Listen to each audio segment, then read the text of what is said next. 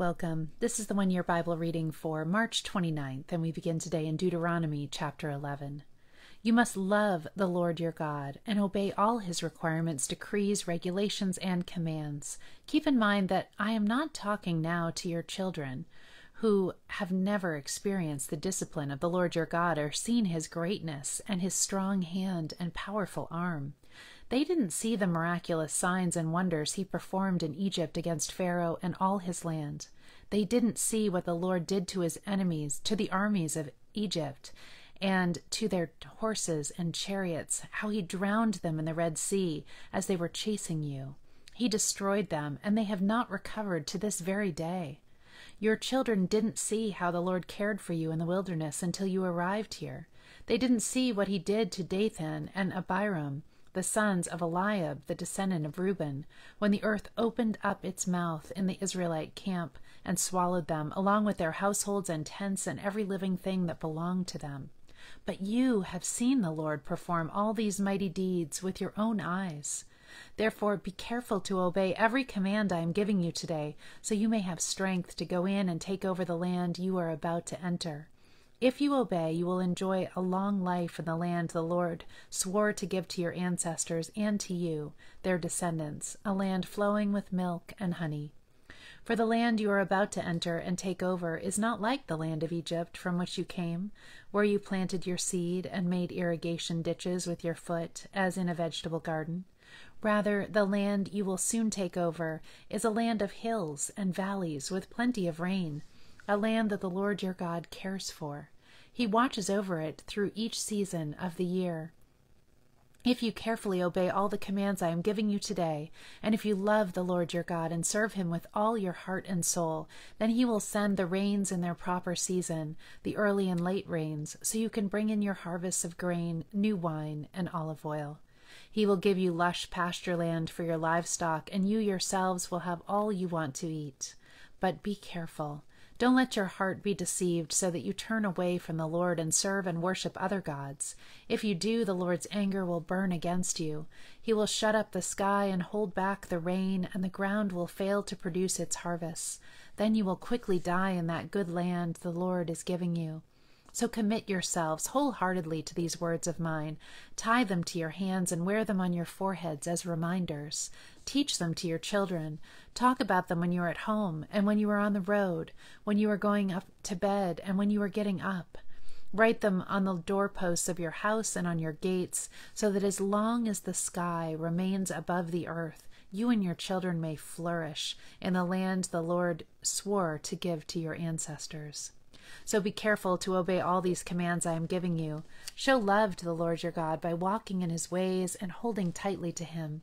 Then the Lord will drive out all the nations ahead of you, though they are much greater and stronger than you, and you will take over their land. Wherever you set your foot, the land will be yours. Your frontiers will stretch from the wilderness in the south to Lebanon in the north, and from the Euphrates River in the east to the Mediterranean Sea in the west. No one will be able to stand against you, for the Lord your God will cause the people to fear and dread you, as he promised, wherever you go in the whole land. Look, today I am giving you the choice between a blessing and a curse. You will be blessed if you obey the commands of the Lord your God that I am giving you today, but you will be cursed if you reject the commands of the Lord your God and turn away from him and worship gods you have not known before. When the Lord your God brings you into the land and helps you take possession of it, you must pronounce the blessing at Mount Gerizim and the curse at Mount Ebal. These two mountains are west of the Jordan River, in the land of the Canaanites who live in the Jordan Valley, near the town of Gilgal, not far from the oaks of Moreh. For you are about to cross the Jordan River to take over the land the Lord your God is giving you. When you take that land and are living in it, you must be careful to obey all the decrees and regulations I am giving you today. These are the decrees and regulations you must be careful to obey when you live in the land that the Lord, the God of your ancestors, is giving you. You must obey them as long as you live. When you drive out the nations that live there, you must destroy all the places where they worship their gods, high on the mountains, up on the hills, and under every green tree. Break down their altars and smash their sacred pillars.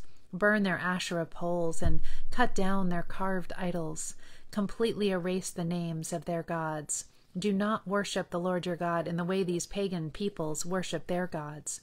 Rather, you must seek the Lord your God at the place of worship he himself will choose from among all the tribes, the place where his name will be honored. There you will bring your burnt offerings, your sacrifices, your tithes, your sacred offerings, your offerings to fulfill a vow, your voluntary offerings, your offerings of the firstborn animals of your herds and flocks. There you and your families will feast in the presence of the Lord your God, and you will rejoice in all you have accomplished, because the Lord your God has blessed you. Your pattern of worship will change. Today all of you are doing as you please, because you have not yet arrived at the place of rest, the land the Lord your God is giving you as your special possession. But you will soon cross the Jordan River and live in the land the Lord your God is giving you.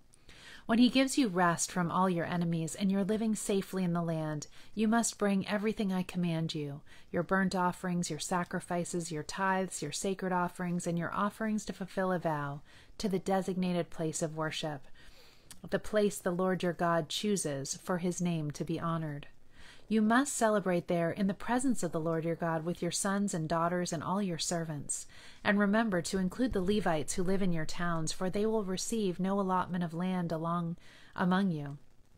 Be careful not to sacrifice your burnt offerings just anywhere you like. You may do so only at the place the Lord will choose within one of your tribal territories. There you must offer your burnt offerings and do everything I command you. But you may butcher your animals and eat their meat in any town whenever you want. You may freely eat the animals with which the Lord your God blesses you.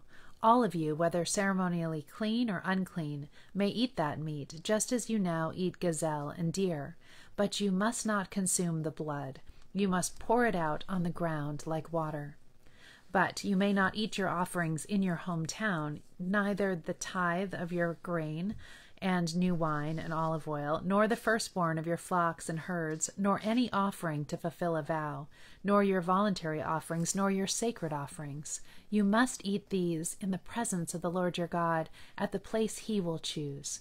Eat them there with your children, your servants, and the Levites who live in your towns, celebrating in the presence of the Lord your God in all you do. And be very careful never to neglect the Levites as long as you live in your land. When the Lord your God expands your territory as he has promised, and you have the urge to eat meat, you may freely eat meat whenever you want.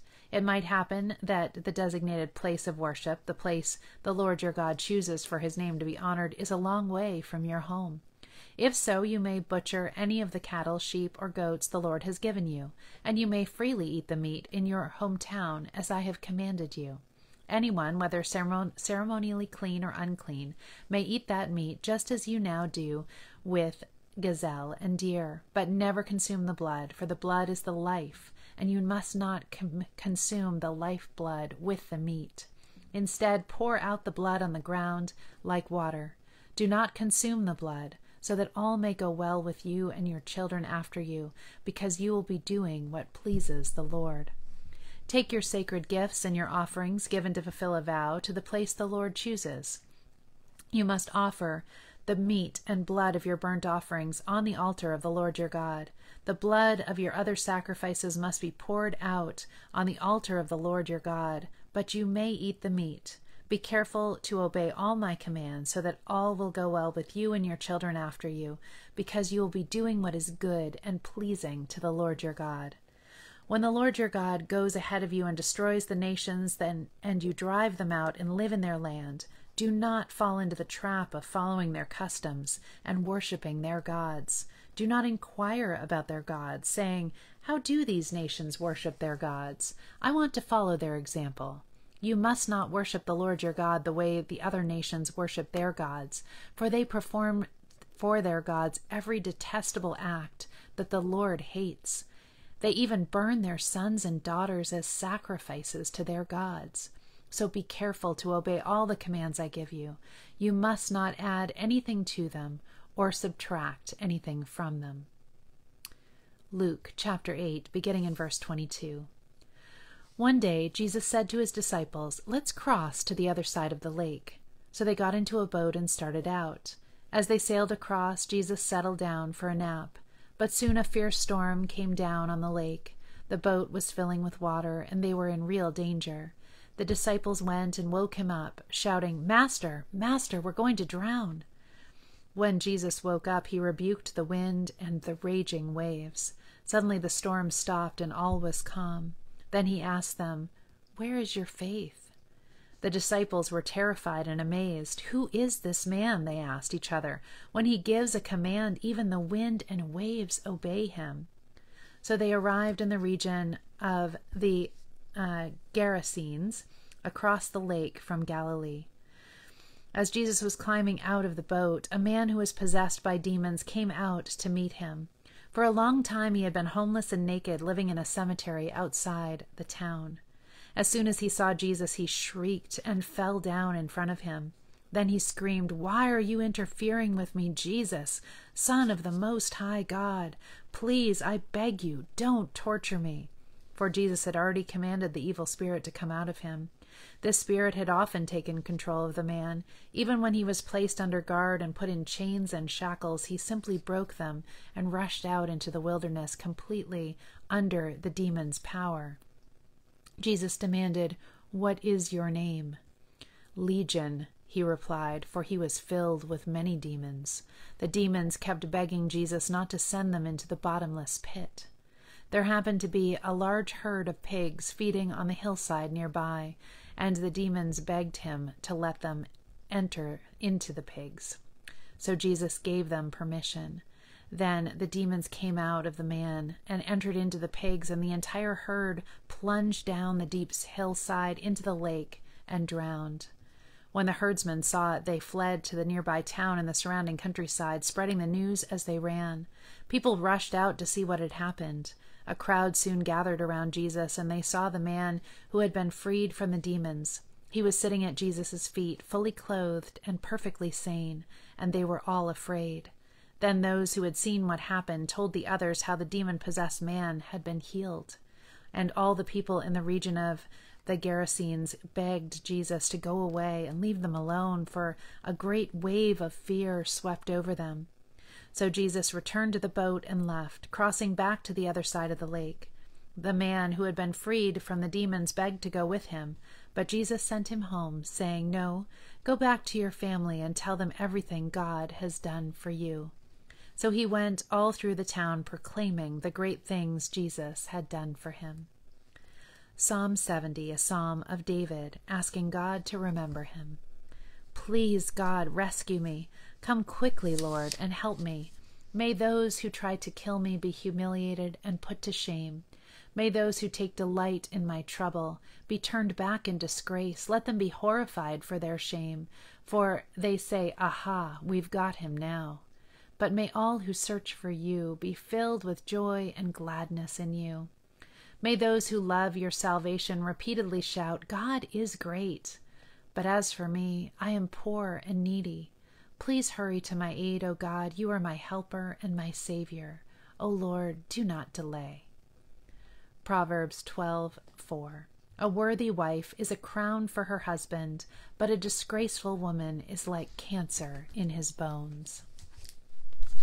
And to end, I have a blessing for you that comes from 3 John 1, verse 2. Dear friend, I hope all is well with you and that you are as healthy in body as you are strong in spirit. May Jesus himself lift you up and make you strong. May he heal those hidden areas that surface time and time again. May he bring wholeness and health to your body, mind, and spirit. May he strengthen you and fill you with faith so you'll dare to take the risks he puts in front of you.